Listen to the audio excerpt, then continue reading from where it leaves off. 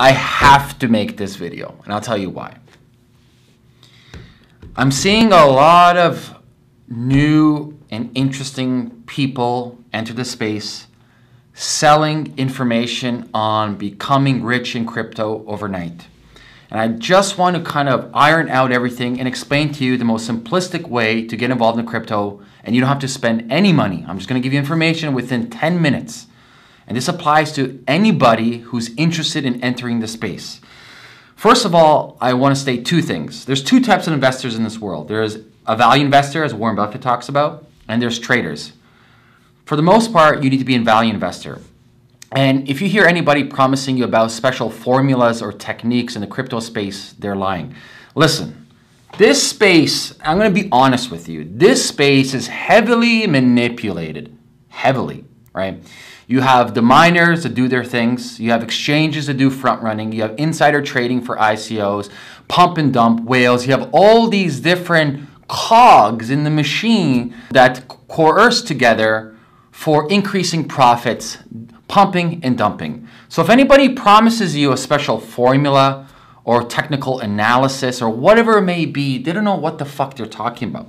Second of all, crypto is not like stocks. There's nobody on the planet that's a specialist in everything in crypto. You have cryptography, you have blockchain distributed technology, you have economics, you have human behavior, you have game theory, you have all these different applications involved in this ecosystem. So if anybody's coming to you and saying they know what they're talking about, I got this special formula, please don't be bamboozled. So I'm just going to state very simple facts for anyone to get involved. And what I mean by simple, I'm literally talking about how to buy $200-300 worth of it, keep it, hold it, and forget about it. Because we're talking about value investing. Let me just move this. Yeah, we're talking about value investing. So step one, and primarily I'm talking to my audience in North America, so that's Canada and United States. So step one, if you are in Canada or United States, you can simply use the two exchanges. So Coinbase or CoinSquare. It's simple. You can use your credit card. Yeah, the fee's a little bit high, but so what? You're not trading. And basically what I recommend, and I don't do price predictions, I don't do trading, I don't look at coins, I don't look at white papers, none of that stuff. What I suggest is look at the big three. You go to Coinbase or CoinSquare, you look at Bitcoin, you look at Ethereum, and you look at Litecoin. And basically what you want to do is spend 10 minutes, sign up to that exchange, put your credit card information in, and buy $100 of each, Bitcoin, Litecoin, or Ethereum.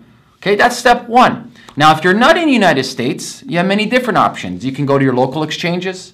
I actually have a link from BlockGeeks below to determine which exchange is best in your country. If not, you have different options like local Bitcoin or local whatever coin. They have different variations of that. But the whole idea is you're not trading, you're not looking to put in $500,000 at the beginning. You're just literally looking to get your toes wet, okay? So let's say you are in Canada or United States, you do Coinbase or CoinSquare, you buy $100 of each. The next thing you have to do is security. Now, I never ever recommend anybody to keep any crypto on any exchanges. I highly recommend that you get this little guy, a Ledger Nano, or you can get the Trezor. It really doesn't matter. The reason I prefer this, tell you the truth, it has nothing to do with software. I just like the UX, the design. It fits on my keychain. That's the difference, right? If you want a link for that, it's below this video as well. So you get that. Now, this is what you do.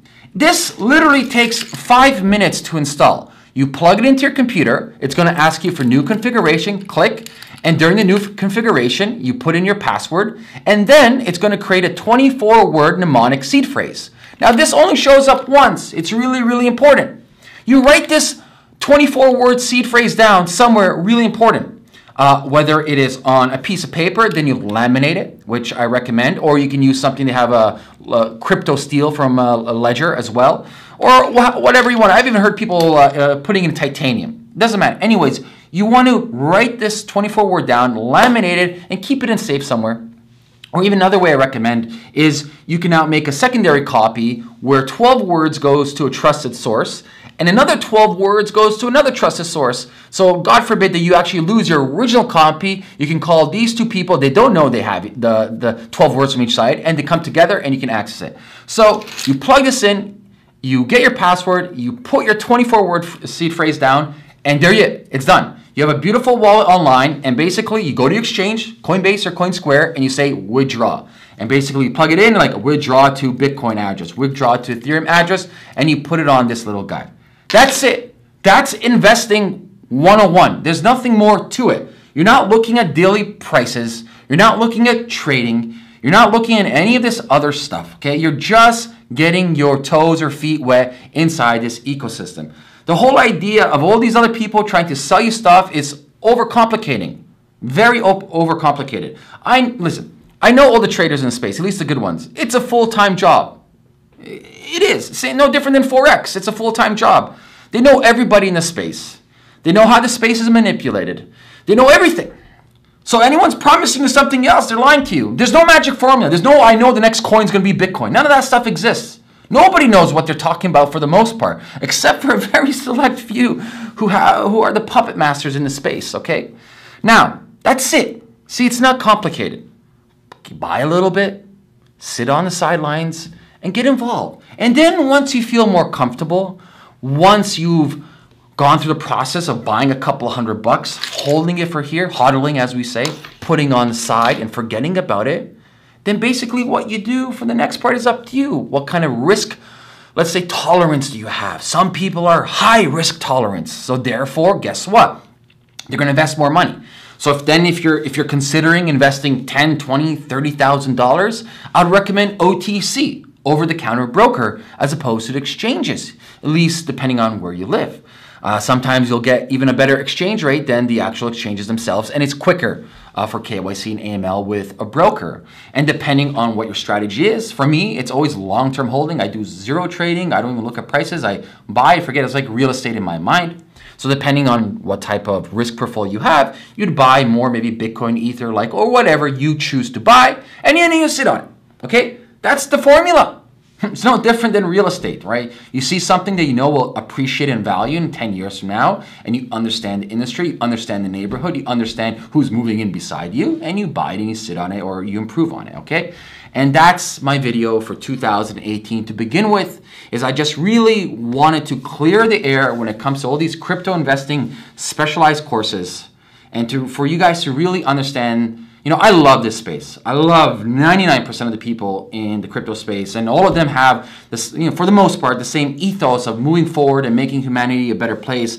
But I don't want to lie to you and say that this space is open, meaning not, what I mean by not open is the fact that there are players that manipulate the market like no different than any market. Stock market, manipulated, yes. Real estate market, manipulated, for the most part, yes. Gold market, it is. There's a lot of case studies on that, right? So yes, there are people who are manipulating the market to increase value in their own pocket. Is that wrong? I'm not here to judge. I don't know.